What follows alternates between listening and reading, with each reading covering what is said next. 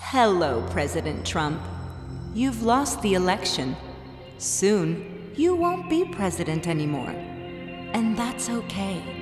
It's okay to not be president. Most people aren't.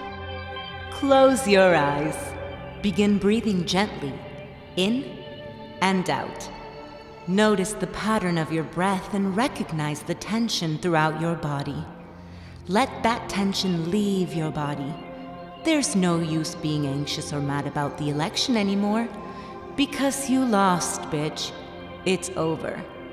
As you breathe with your eyes closed, you might become extra aware of your other senses.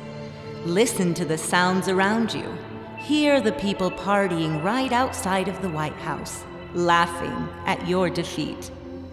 Think of a time in your life when you did something good for others. Something that might redeem you a bit in the eyes of the universe. What's that? You can't think of anything?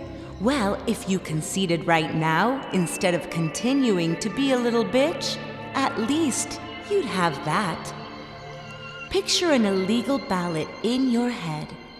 Then imagine a fire-breathing dragon right next to it, and understand that neither of these exists.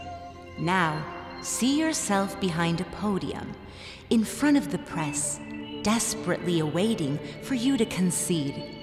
It's time to accept that you will probably go pee-pee in your pants, cry, and fart all at the same time. That's okay. Everything is going to be okay, Don Don.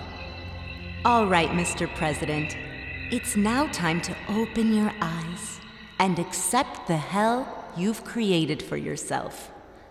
Bye-bye. Bye-bye.